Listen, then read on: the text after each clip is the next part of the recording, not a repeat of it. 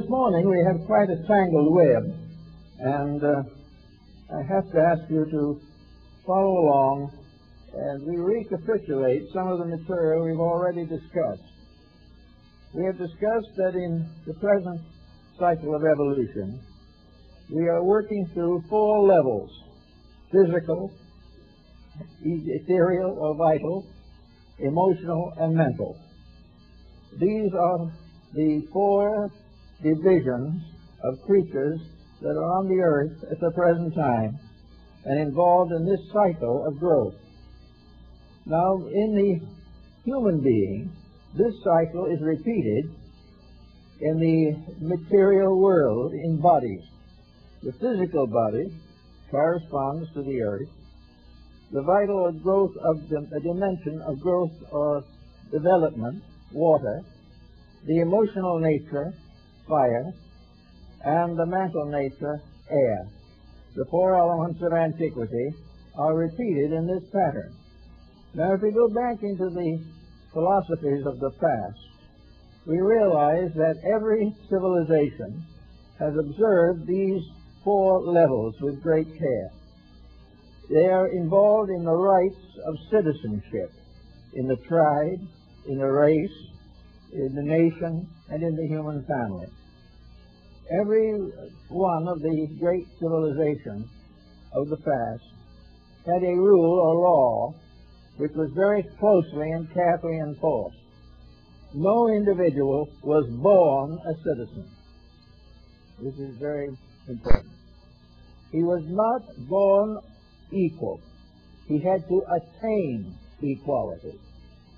He had to prove definitely that he could administer the faculties and powers which were developing within him in the age of growth. Therefore, in most nations there were puberty rites.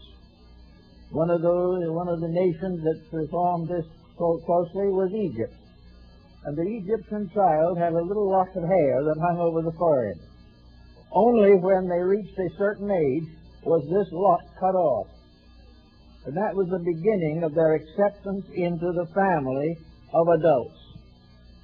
Now, in order to pass the test for this puberty rite, very definite instruction was given by the family, by the state, and particularly by the priesthood. It was pointed out to this young person that he was becoming a member of a family. But up to this point, the family had protected him. But when he became an individual, he had to protect both himself and the family. It was indispensable to the community that he carry his share of the responsibility of adulthood. Later, we have other rights of different developments. Both the men and women had the same puberty rights. Both were regarded as part of the family, and that they became a citizen, they had to take on not only the honors of citizenship, the privileges of citizenship, but the duties of citizenship. And it was in this point that we have gradually lost sight of the facts of life. We no longer recognize this vision, but it is nevertheless there. We now, or did up to recently, declare that a child could not vote until it was 21 years old. Now it can vote at 18. We kind of amended the constitution of nature, but that didn't mean anything to nature. That was our own arbitrary division. The fact remains that as every child grows, it not only has new opportunities, but new responsibilities. And it is only when opportunity and responsibility are brought together in a happy pattern that progress is possible in a community. Now, we have today a recognition also of another factor in this ladder of steps upward from physical body to mental integrity. These steps, of course, are first the physical body, infancy, and the gradual processes of physical growth. But in this process, the individual is nursed by the great nurse, the earth. The infancy of the individual is always administered finally by the fecundity of nature. and it is administered in particular through parentage and through the ancestry of the line. Later, the child goes into the period of growth, and that becomes the period of water, corresponding to the vegetable kingdom. And here it becomes gradually assimilated to the patterns of the levels of life upon which it is to function in maturity. The animal comes into the third animal, or in the elements, the fire level. Here the animal is subject to the laws of emotional existence. These laws are not set by the animal. They are set by nature. And they are set because they are the only way in which protoplasm can gradually evolve into deity. Where every atom gradually becomes a deified being. It is all growth under law, growth under responsibility, growth under the burden of carrying our share of the responsibility for life. And finally, after education, which is under the fire level, we come to the mind. We come to the individualization. Here the individual becomes self-responsible. And in being self-responsible, he comes into contact with the mysterious element of Ea. Now, up to through the animal kingdom, the nature is governed by various orders or hierarchies. These orders administer the substances which are necessary in the building of the composite nature of the human being. When it comes, however, to the mental level, it comes to the threshold of individuality. And individuality is the factor that is largely influenced by the mental potential of the human being. Now, the mind is a very interesting instrument. It is something that we all are concerned with.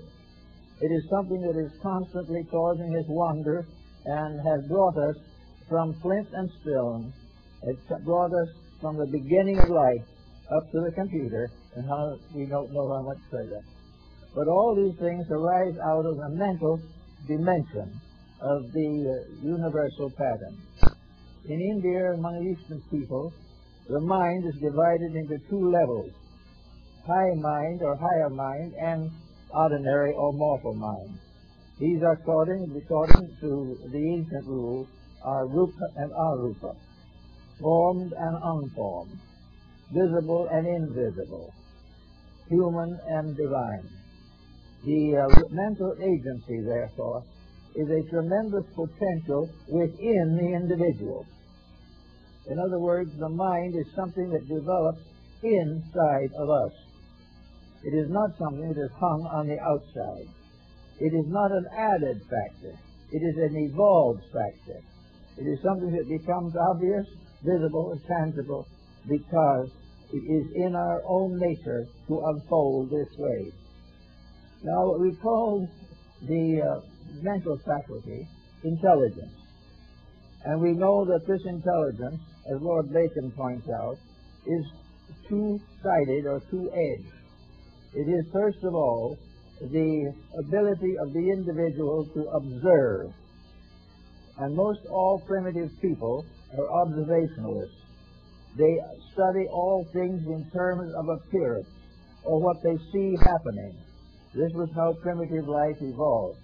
But as long as this observation was accurate, the primitive life grew in proper pattern. And nearly all the scriptures of mankind are based upon the observation of the natural or primitive way of life, the laws, the inevitable laws that govern all processes in nature.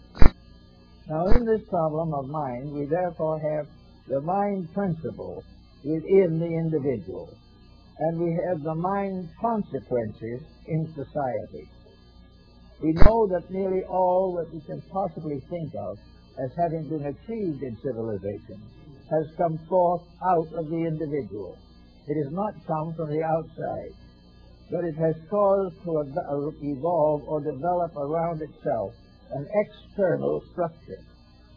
Therefore, we have both intelligence, which is internal, and intellectualism, which is external. And these two forms of intelligence were recognized by the Greeks who built their philosophies upon it. This pair, therefore, consequently provides us with opportunity. First of all, environment inspires us to release internal potential.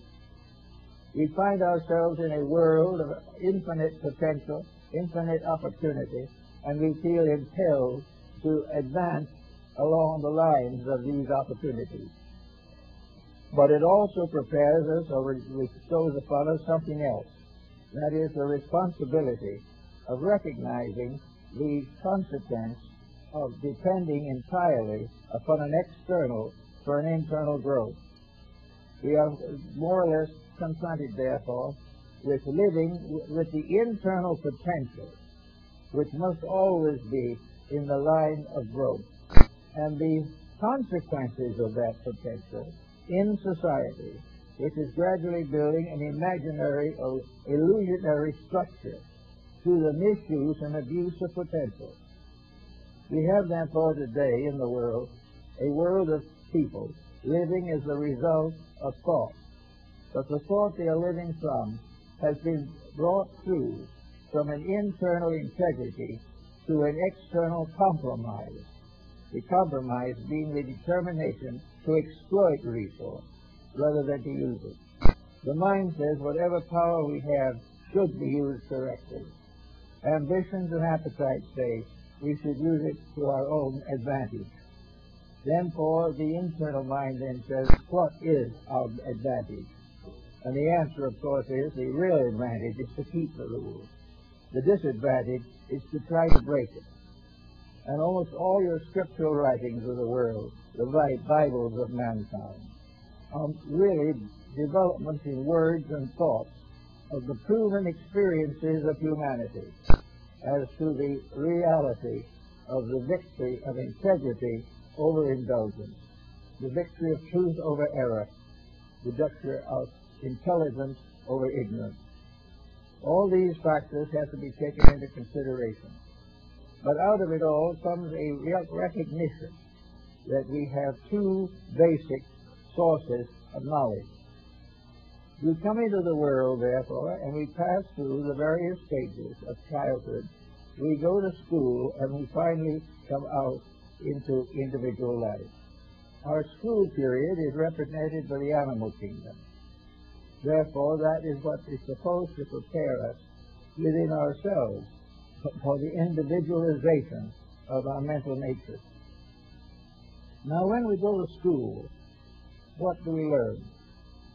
This is all largely a matter of the development of an educational theory. Now, this can be developed in two ways. First, by listening to the voice from within, which tells us the reality of these matters, and the voice that comes from the outside, which is largely self-centered and to the advantage of the moment at the expense of eternity. So we recognize that the problem of education is something we begin to think about very carefully. When you go to school, you are supposed to learn how to live. Learn how to live. You're supposed to learn the proper way of using the resources which have been bestowed upon you. Education, therefore, is actually a process for releasing or bringing forth into manifestation the eternal wisdom that rests in universal mind. It is the individual taking his place in the universal plan of things on a mental level. We must learn to obey. The beginning in all truth and nature, the beginning rests in obedience. The moment we disobey, we endanger our own survival, and very largely endanger the survival of the civilization to which we belong. So we say, when you go to school, you should learn something. You should learn what nature wants, what the universal laws demand, and not what the selfish human beings wish to do. We are now basing our education almost entirely upon the corruptions and misfortunes of selfishness, egotism, and exploitation. We are subtly teaching the new generation to exploit the members of itself. We are teaching them to keep on with the processes which have already failed with us. We are teaching them that the purpose for life is wealth and fame and gratification. This is not true. And as long as this is the basis of education, the wisdom principle within ourselves is stymied. The inner life is gradually blocked out because it is invisible, because it is causal, and because the average person doesn't know he has it. And in the place of it is this material adjustment by which he seems to be able to become rich and famous and can also fall into all the bad habits, crimes, and delinquencies that afflict us today. It becomes obvious, therefore, that our education is coming from the outside when it should be a release from within of the mental potential. The mind is not materialistic. The mind is not selfish. The mind is not self-centered. These are the consequences of compromising it for the advantage of personal success. We take this thread of mind which we have in us, and we gradually condition it so that instead of being the leader of our life, it becomes the slave of our appetites. We use the mind and we abuse it. We do not recognize it that it is the source of our greatest happiness and greatest security if we use it properly. If, however, we tarnish it, as we have done in centuries gone by, we will gradually use the mind as a destroyer and will then blame the mind for the misuse of itself, while the actual blame lies within the person who has forgotten to fulfill the proper destiny for which man was created. Man was to be created as a leader over the elements and over the visible kingdoms of nature. And at the present moment, of all the kingdoms, he is probably the least honest. Animals are not dishonest. Plants are not dishonest. Minerals certainly are not dishonest. We do not recognize these virtues in them at all. But they have no faults because they have no individuality. They are under group leadership, and each fulfills that which is necessary to advance the collective. We have reached the point in mental individuality where we are not considering the collective. We are not doing the things which makes the greatest good for all. We are doing that which we feel is the greatest good for ourselves, or those small groups to which we belong. We have done exactly the same thing in politics, religion, ethics, education, economy, and all the divisions of society. Everything now is the fulfillment of personal ambition, and no consideration for that which is the basic reason for being here. We are not here by accident, even though it might seem biologically that we are. We are here because there is a group entity which is sending forth these beings into the material distance in order to teach them one of the greatest rules and laws in life, and that is to keep the rules. We find that actually, from the cradle to the grave, we are passing through initiational tests. We are being tried. We are being weighed in the balance. We are being subjected to disciplines of various kinds.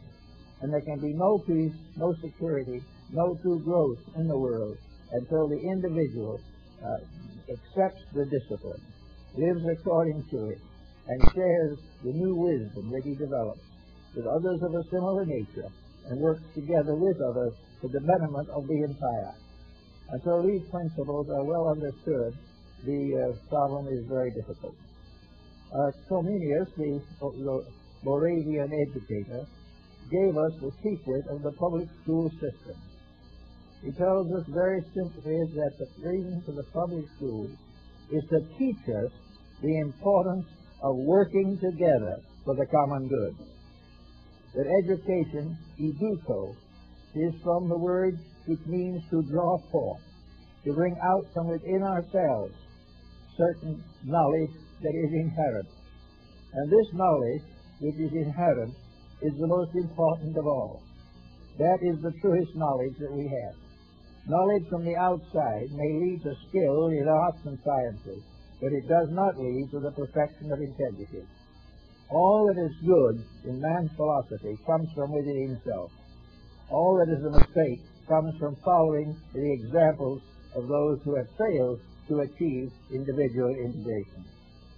So we have now, as Comenius said, and what has later been said by a number of others, that actually our education, as far as nature is concerned, is complete when we are 21 years old. But even before that, we do not require as much of the schooling as we think we do. We are educated in fallacies. We are educated in mistakes. We are given a reward, a degree, a recognition for doing the wrong thing. We are given honors and values in life to become important and heroic personalities by making mistakes. Actually, the entire theory of our world as it is at the present time is the victory of the unimportant over the essential. And as long as it remains that way, we're in trouble. Now, if we want to start in from the inside out, we have to recognize definitely that what is lying within us is actually a form of natural intellect. It is a form of intelligence that is based upon what is locked in the cells and in the tissues and in the substances which we bring with us into birth. Each of the little cells in our body has an intelligence of its own. All these intelligences become together great groups or populations within ourselves. When we break the rules, the individual cell suffers. When we break the rules badly enough, the whole structure suffers. And when we allow exploitation to cause us to live badly, we destroy the entire pattern of our own survival. There's only one way in which we can achieve that which we most want, and that is we have to do it right in the first place. And if having done it right, we are able to see the consequences, there will be very little problem of failure to cooperate. But we have set up a vicious mechanism here by rewarding mistakes. We have made the mistake the important thing, and we have not given the necessary understanding of the background of the problem. The average person who goes to school has no idea why humanity exists. He has no idea concerning a spiritual factor in material existence. He has no general comprehension of the rules of life as these differ from the rules of social and political structures. He does not know where he came from, he does not know why he is here, and he has no idea where he's going.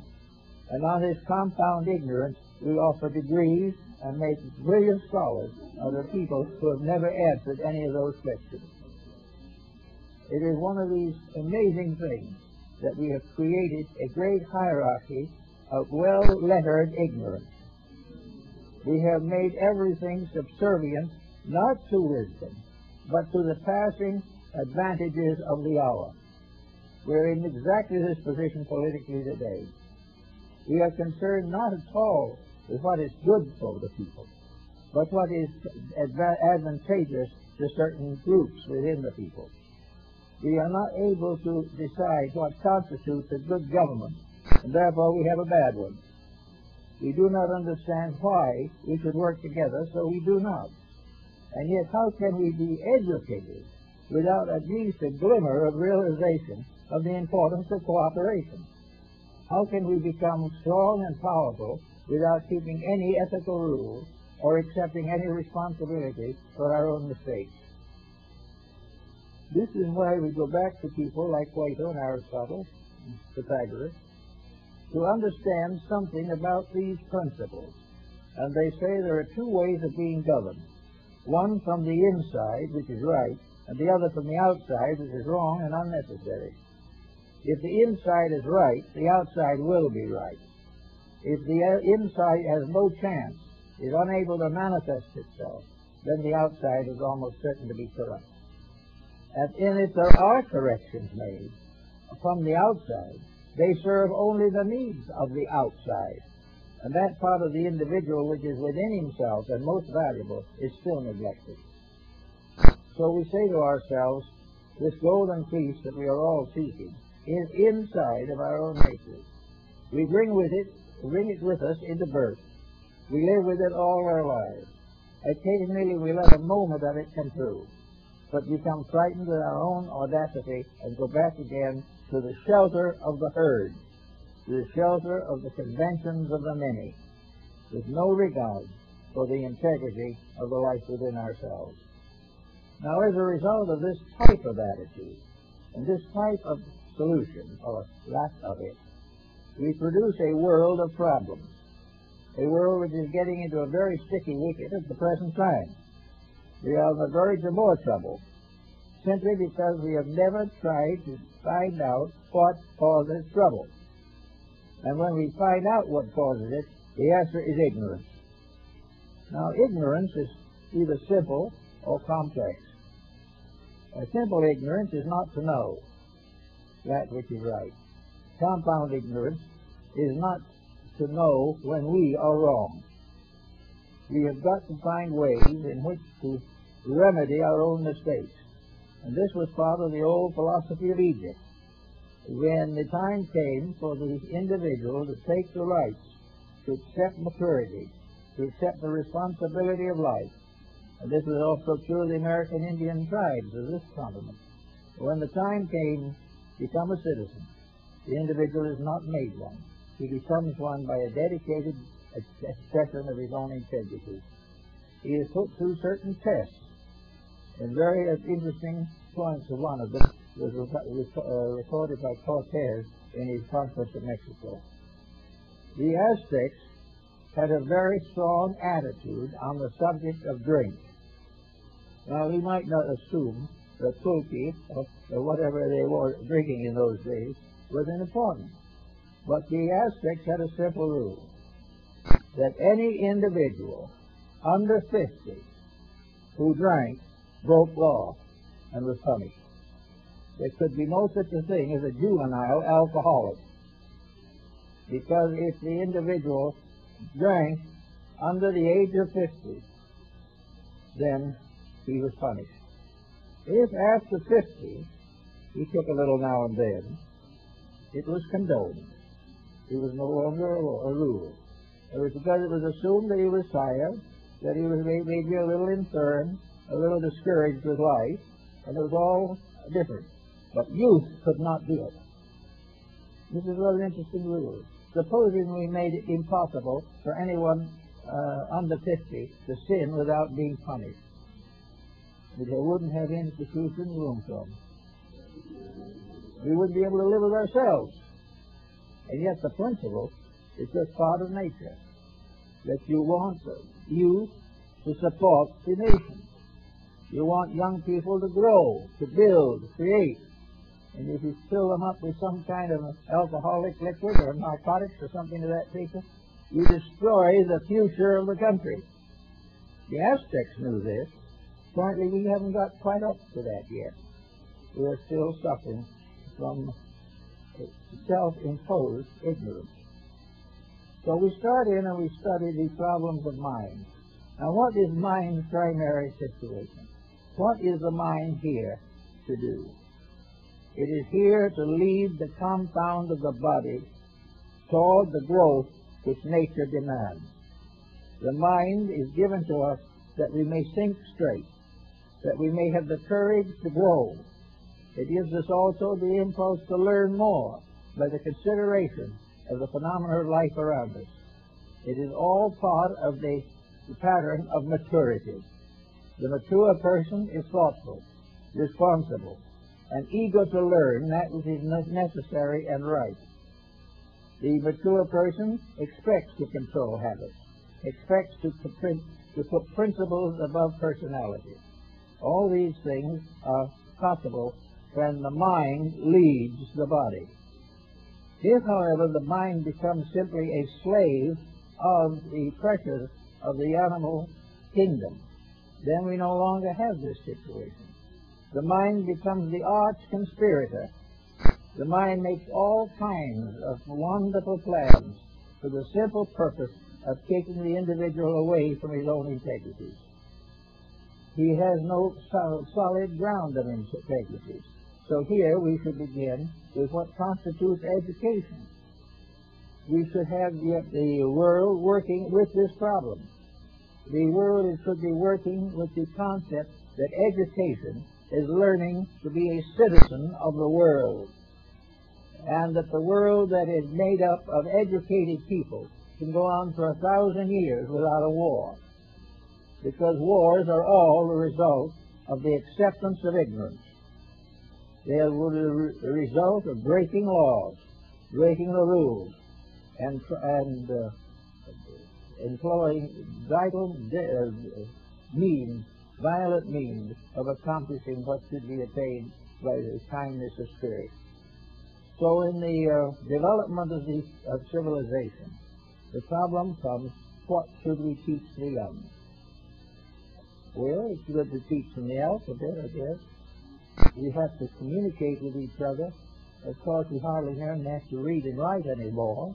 That's all computerized. We hardly have to make any decisions of importance. They're all classical, developed along lines of prevailing patterns. Now we see, for instance, the problem of the computer. Here we have a very useful device, and the development and invention of it had to come from within, because it represents the use of exact rules that the individual and community existence put together have worked out for a number of years. It is therefore a hopeful thing, something that can bring usefulness and bring education and bring enlightenment to people. So, how are we going to use it? Probably the same way we use television. We're going to abuse it, we're going to exploit it, we're going to make it the basis of a wave of crime we have never known the likes of which before. We are going to take this thing that might be useful, and because we are ignorant, we will destroy it. And the mere fact that we are scientific enough to invent it does not mean that we are moral enough not to abuse it. So somewhere there is the skill to do and the ignorance to do wrong. These things have become very important in the study of the mental life of the human being.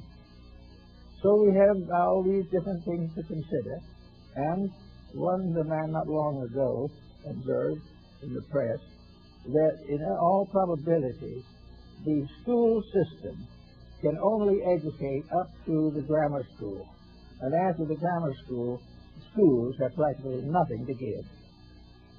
Because the moment you get beyond the very simple facts of life, you get into interpretations which force to vicious misuse.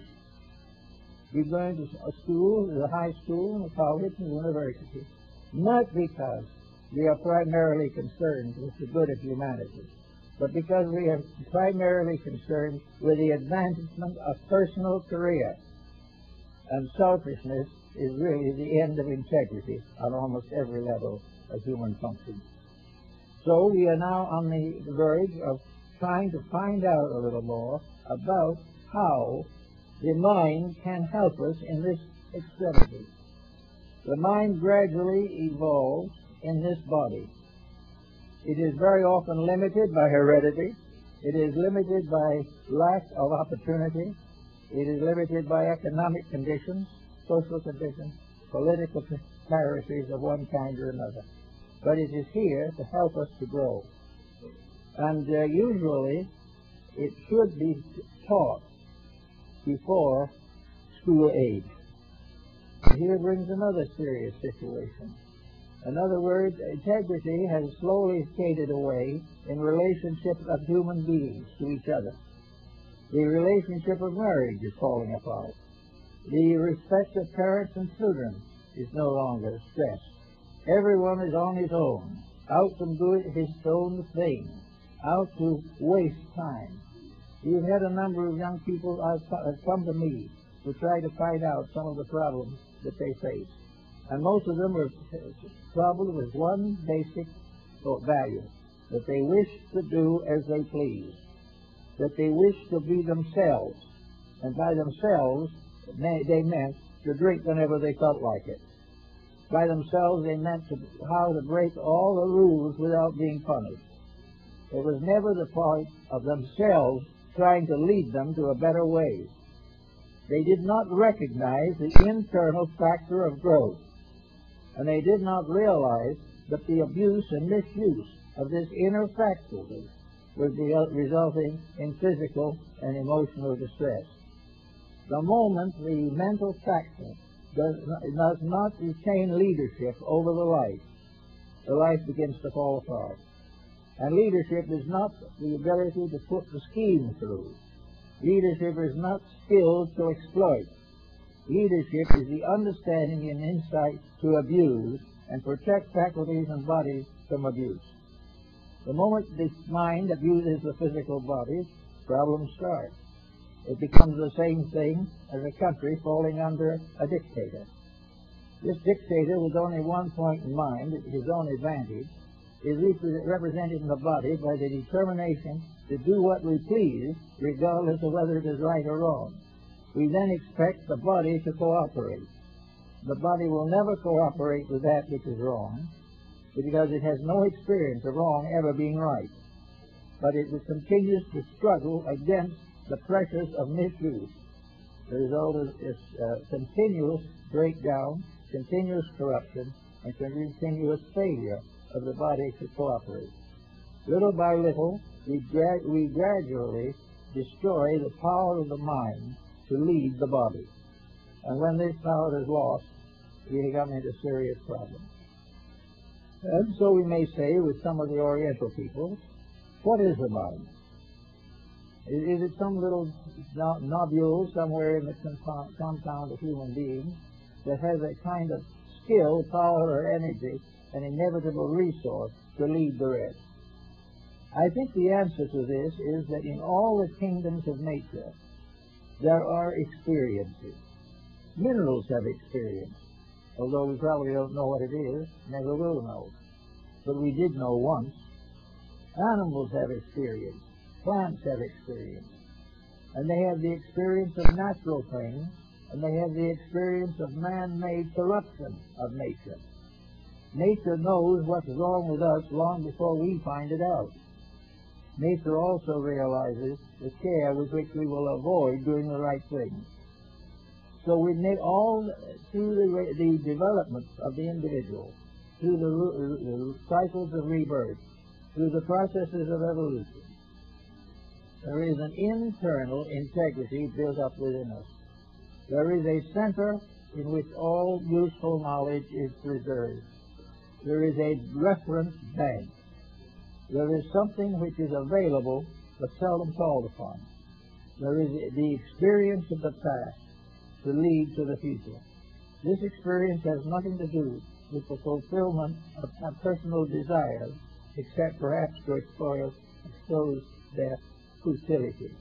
But this experience is down to thousands of years of evolution. We have gradually come to know what can be done and what cannot be done, and what we should be thinking instead of what we are thinking.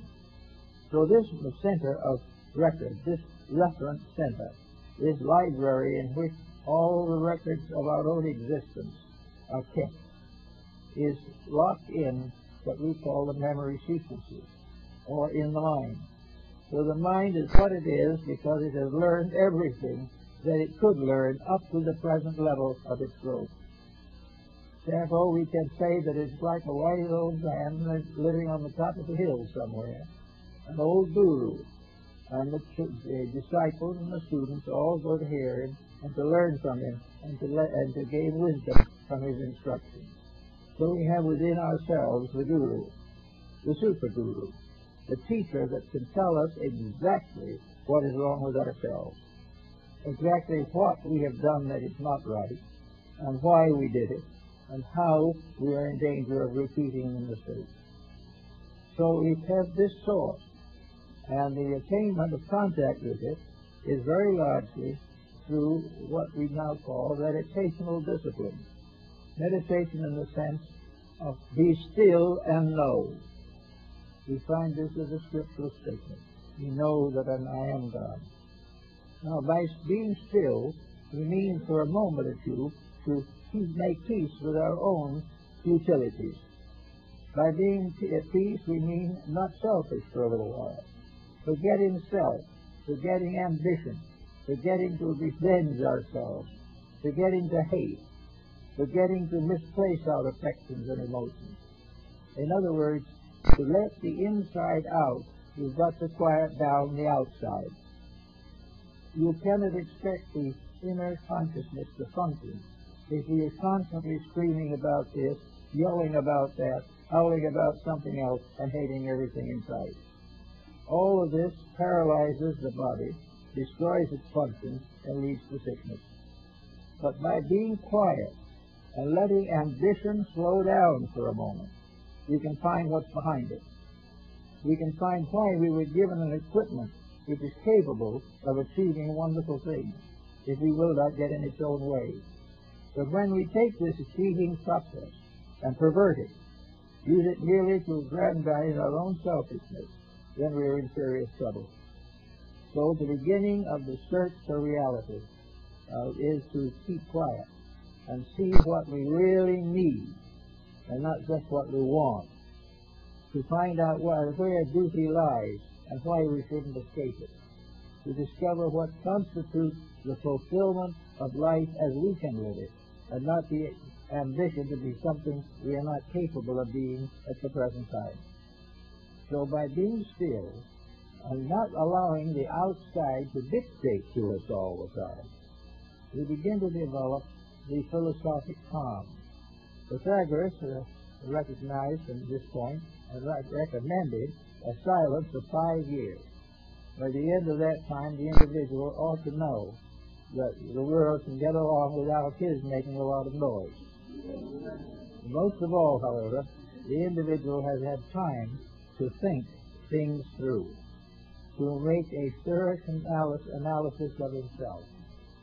Apollonius of Tyana, the thaumaturgus of the Alexandrian period, made a Pythagorean life for himself. He took on voluntarily, although Pythagoras had been dead for over 5 centuries, took on the silence, the 5 year of silence. And now in the midst of this 5 year of silence, there was a great emergency arise. A big fight was started somewhere. Another war was in the making. And they all rushed to Apollonius and begged him to prevent this from happening. And it was a critical moment. He was vowed to silence. And how is he going to help to prevent this emergency from happening?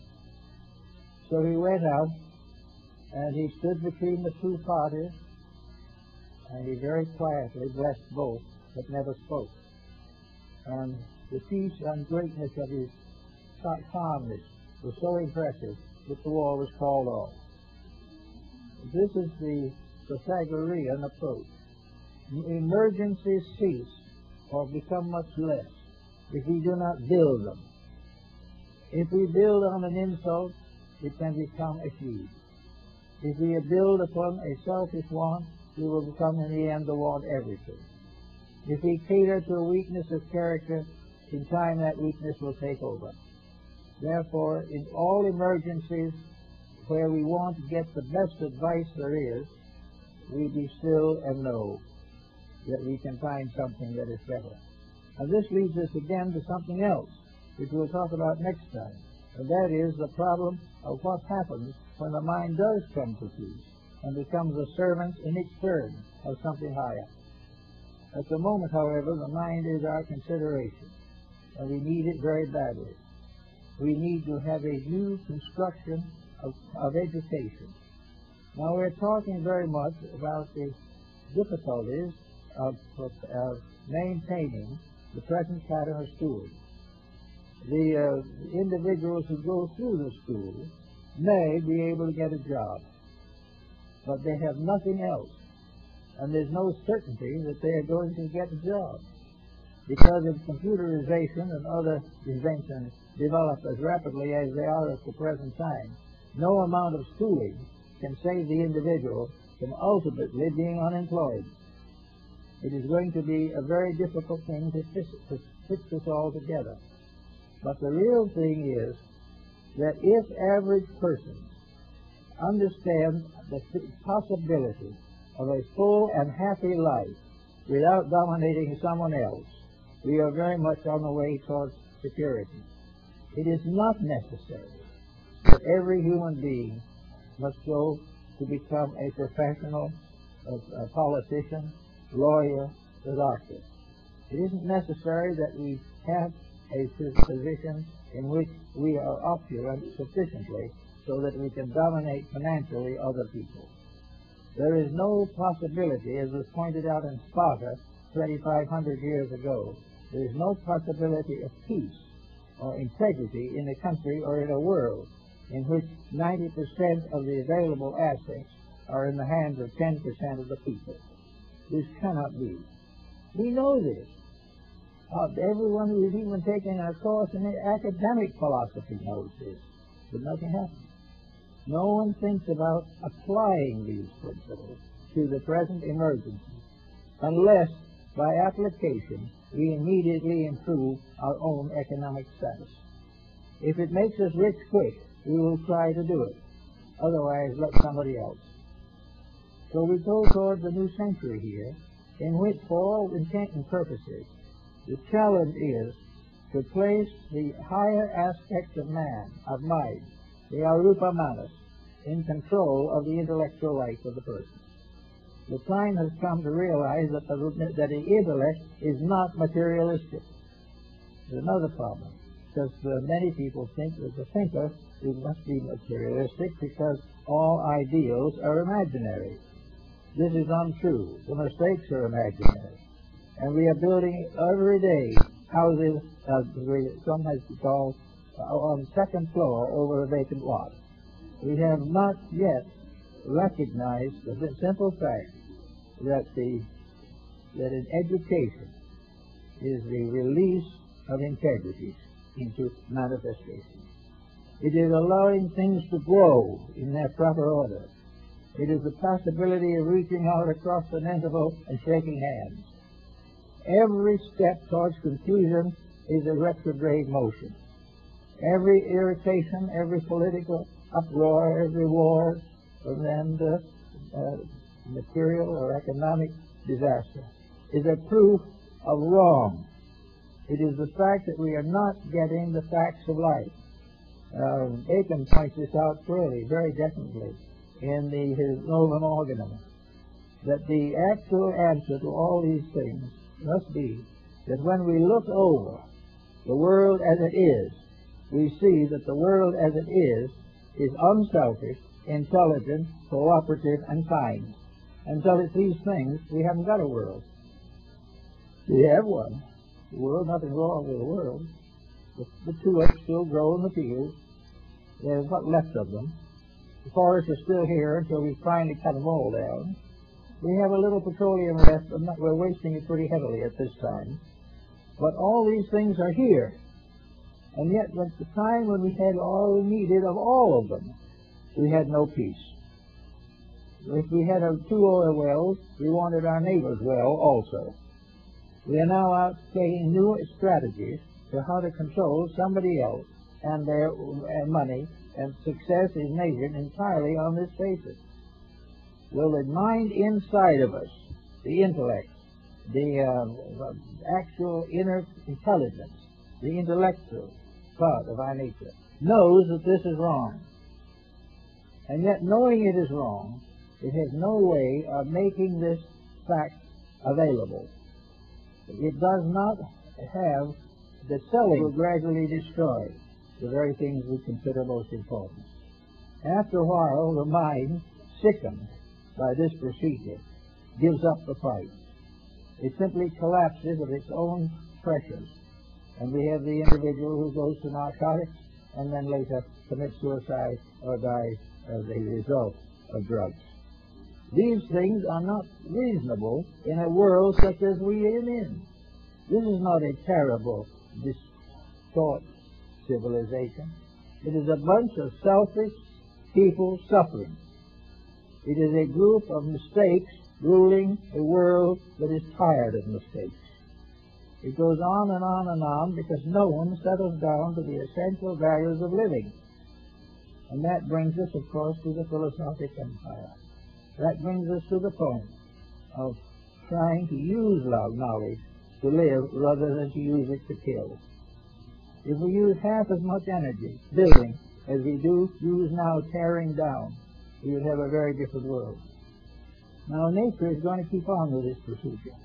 Nature is going to keep on showing us what happens when we misuse a blessed truth, that we take the power of the mind within ourselves to lead us in ways of peace and tranquility, and insist on misusing it, corrupting it, and changing it into a gangster. We do this not because the mind itself actually changes. The mind still sends out what little message it can. But in the moment that message is brought to the consciousness begins to figure out how to apply it selfishly and continue the destructive procedures. Now, in the Indian philosophy, which is pretty well mature, we find that the Arupa Manas, or the higher mind, is the repository of the ego itself, that part of the individual which we call the person. The person, therefore, rests in the field of mind. At the time of decarnation, it passes out of the physical body through the etheric zones, through the emotional body, and finally comes to the mental body. And as it ascends through the mental body, it goes to sleep. It goes to sleep because it has not yet gained the vibratory strength to continue to exist consciously in the higher atmosphere of the mind. When it goes to sleep, when it can no longer be conscious as the mind wants to be conscious. In other words, it stays awake to those levels of the mind which are selfish and self-centered. But when it comes to the humanitarian impulses, of universal sympathies and understanding, the mind simply goes to sleep. It doesn't go to sleep because it fails. It goes to sleep simply because it has no vehicle to work with. If the lower mind is not developed, the higher mind cannot manifest to it. And as the higher mind must manifest to vitalize the mental level of human activity, unless the mind we work with every day begins to understand the principle of mind, which we are constantly forgetting, overlooking, and denying, it cannot continue to guide us consciously the way we want to go or have to go. So when we go higher than our material thinking can carry us, we go to sleep. And we remain asleep until we begin the descent again into another chain of bodies. We cannot be conscious above the understanding which is involved in consciousness. We have the mind. We are the only form of life that we know visibly that has consciousness as we have it, that has a mental nature, has a power to say yes and no to any value that comes to it. It is the power, as St. Augustine also pointed out, that is the power of decision. It is the power to be right instead of wrong. It is the power to recognize virtue and not fall into pitfalls of ignorance. So ignorance continues to press in on us from the outside, and intelligence kind of trying to work its way out through us into the environment. And we have the troubled landscape that we see today. A landscape which is also a personal environment for each and every person.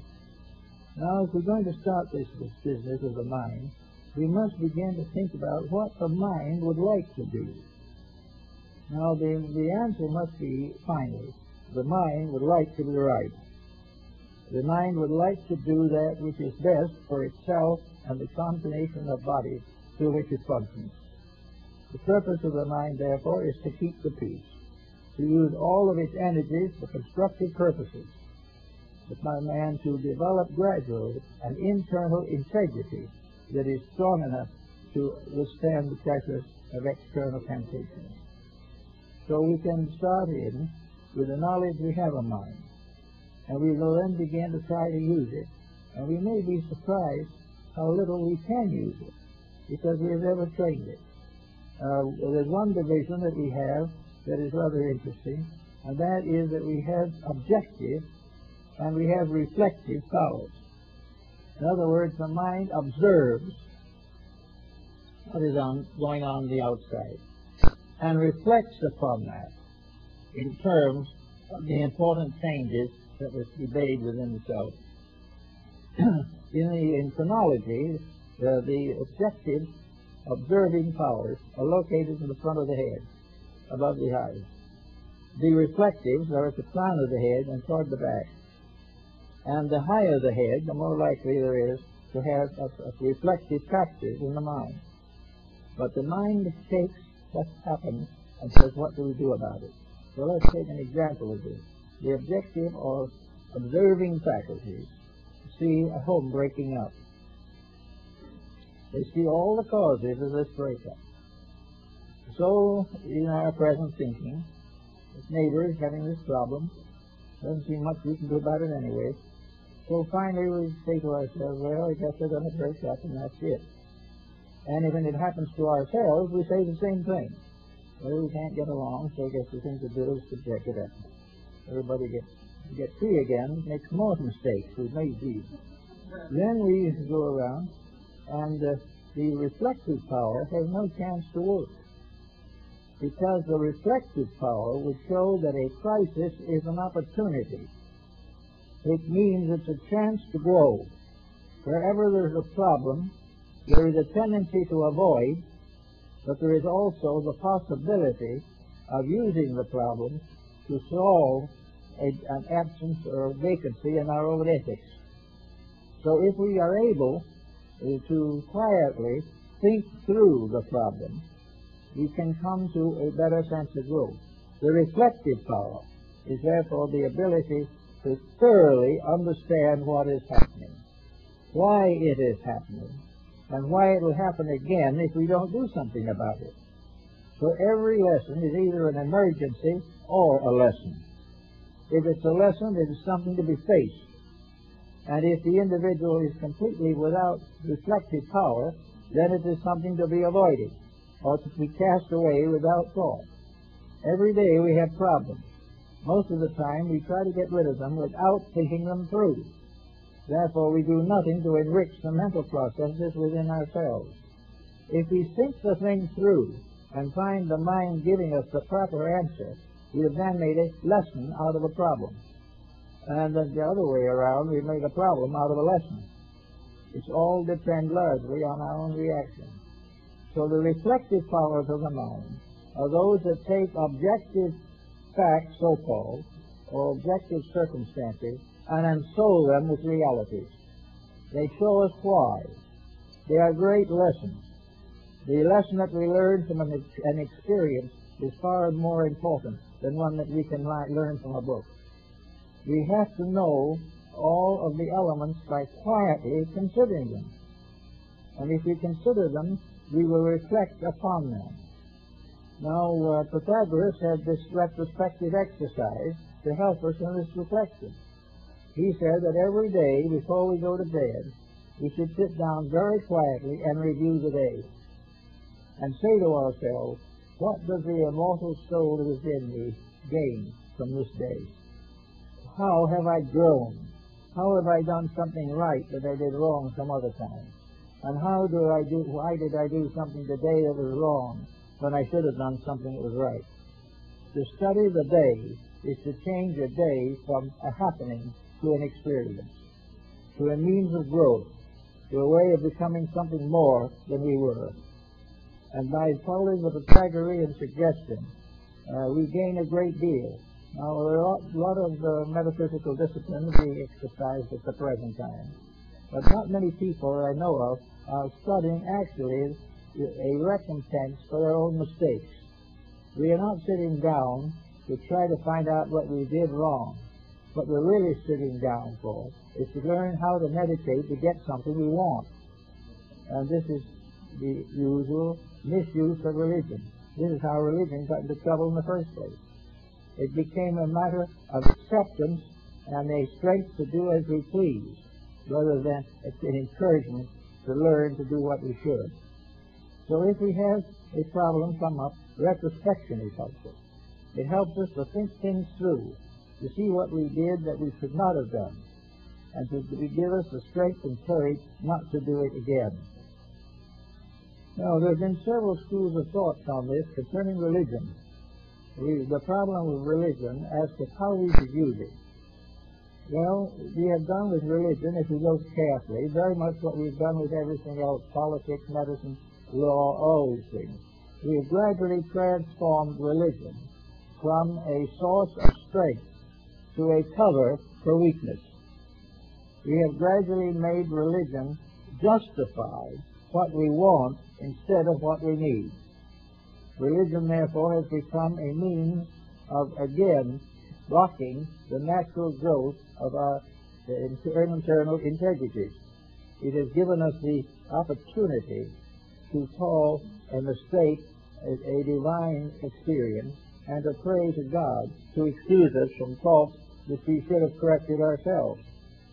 And from experience we learn another thing, that God will not correct the experiences that we need to correct ourselves. The divine principle in religion is that it will strengthen our strength, but it will not pardon our weakness. The idea of religion as a constant forgiveness of something is part of the illusion that we're suffering from today. It is not that religion should pray for or excuse all our mistakes. The purpose of religion is to make ourselves strong enough in principle so that we do not make the mistakes. In every case, the miracle that we think of, the improvement that we dream of, comes from the strength of character. If faith is strong enough in us to make us do right, then we are working in the right direction. If it is merely a balm in Gilead to take care of doing what is wrong, then we have very little hope to gain through it. Now, we got the mind problem with science. What about science? Is science something that is entirely apart from life? Is science something the mind cannot control? Or is the mind to be ultimately a scientist? Is it to be scientific? No, unless we understand science. The word science has a note of exactitude about it we often think of. It has a sense of being infallibly right. But it is not infallibly right. It is infallibly skillful, but it is very largely devoted to the support of that which is not right, and therefore we cannot afford to accept it completely. Science, therefore, means to recognize laws in things, rules. The scientist knows the rules of astronomy, he knows the rules of physics and biology, he knows the rules of medicine. There are rules and there are laws. Hippocrates of Kos was one of the first to develop the laws of medicine. But he pointed out then, at that time, that the beginning of healing, the beginning of medicine, was that the individual could correct the mistakes within his own nature. The individual who put his faith in the integrity of life would get better healing than the person who wanted to remain sick but was too sick to dissipate until he got over it. All the time, the rules are the same. Hippocrates pointed out that in order to have the gods come and help us, in order that the Asclepian deities should bring the healing touch, we must approach them with prayer. We must approach them with dedication. And we must resolve within ourselves to make right the thing that caused the sickness, if it is within our power to do so. And whether it is within our power or not, we should learn to accept the healing power of improvement, of correction, of dedication, and of the building of a new life as a reward for the protection of the old one. All these things come back to an ethics system. And ethics, a system, is the final judging by mind. Ethics is one of the highest levels of mental integrity.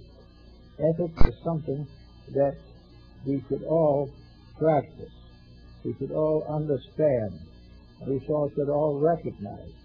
And it makes no difference whether ethics is the government of the world, the government of a nation, the government of a city, of a family, or the government of the individual within himself and the body which he inhabits. Ethics is the basis of obedience, and it is also the proof of dedication.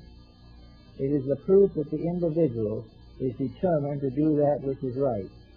And when we do that which is right, we have a much better opportunity to enjoy the security of a well-ordered existence, instead of being constantly torn apart by the pressures of society. So we say the mind now is, it is a mysterious thing. One religion says the mind is the slayer of the real. The mind is not really the slayer of the real. It is the mind functioning through a brain that is dedicated to selfishness. The use of the most priceless energy that we have, is something to be thought about. In other words, mind is one of our highest energies. It is the basis of our deepest relationship with life. It is the foundation of a new and better understanding of everything that makes up living. Therefore, when we abuse that, we abuse the greater good, and the abuse of the greater good is the greater ill.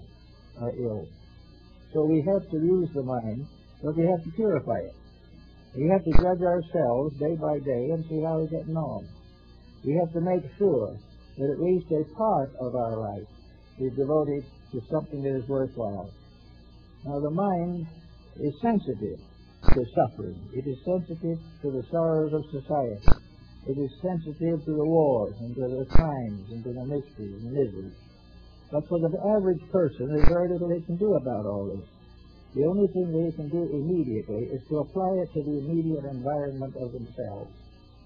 They can apply it, and sometimes, having applied it in this way, they are inspired to a larger and greater dedication. And every generation has a few magnificently dedicated souls who live to improve and serve. And they are the successful ones. The successful one is not with the money in the bank. The successful is with virtue in the great universal treasury of life. The more good we can accomplish with the aid of our thoughts and our dedication, the better off we are. There is no conflict between the mind and the emotions if both are normal. The idea that you've got to be kind of stony-hearted in order to be an intellectual is exactly what it is. If you want to be an intellectual, but that isn't what you ought to be.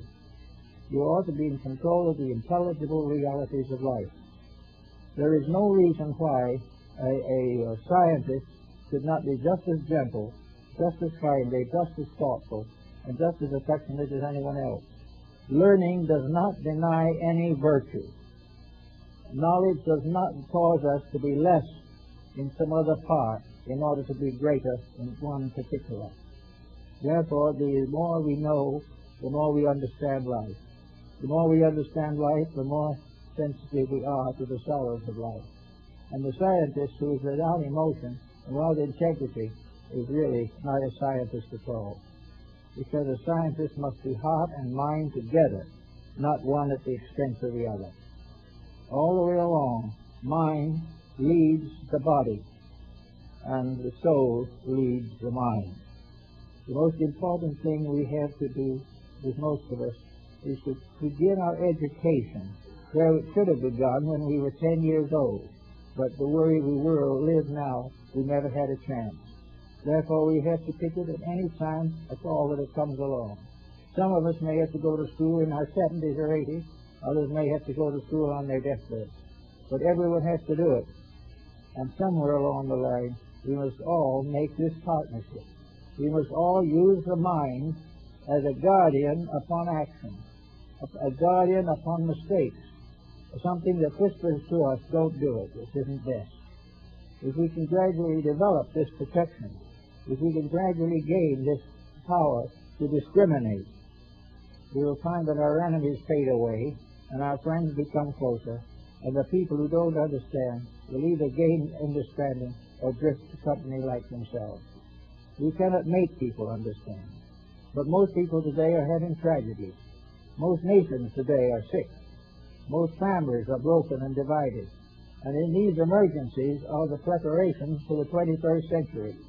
The 21st century will come when we cannot endure the mistakes we made in the 20th century. We either get over them or they destroy us. So we now look back almost upon a century, almost, of mistakes that have been made, not by people who wanted to do it wrong, but people who never had any realization of what was right. They were all influenced and indoctrinated by mass attitudes. They were all trying to succeed because others succeeded. They were all criticizing because others criticized. And they did not realize that while it is perfectly proper to recognize the mistakes of others, it is much more important to correct our own than criticize someone else's.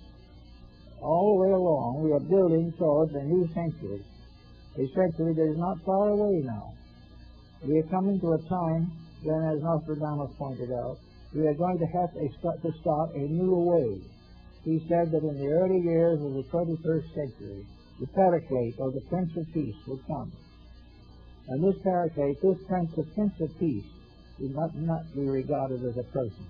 It is the embodiment of a virtue, the embodiment of an understanding. It is a realization in the mind and heart of a better way of doing things. And when we get that, we're going to begin to put the world together again. The day of selfishness is coming to a close.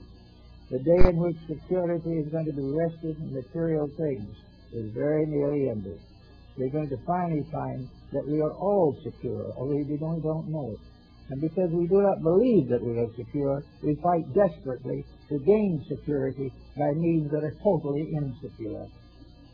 Actually, the security we seek is in ourselves.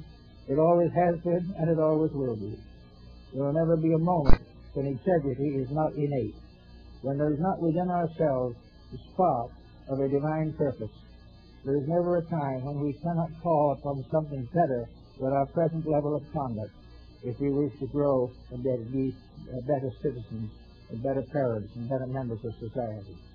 Peace is in our hearts and always has been. It will be in our minds and always will be, and will never cease bothering us until we attain peace. Then we will discover we could have had it in the first place, only we were slow of learning, to use a phrase from the Midsummer Night's Dream. We are slow of learning, and the result is pain. And the pain will continue until the learning heals it. And the learning is that the mind would be used to help advance the good in all things, to keep the peace, to establish friendships and fellowships, and to do all that is possible to reveal the tremendous potential of human insight and understanding if we give it a chance. If we want to get peace in our time, we've got to educate the values of peace in our lives. And when we do that, we'll realize that we will touch within ourselves a tremendous reservoir of integrity. The mind has been waiting for ages for the chance to be itself, and it has always been blocked by the selfishness of little people. So we've got to get over that, and if we can do that, we'll have a pretty good time. Well, I guess that's all for today.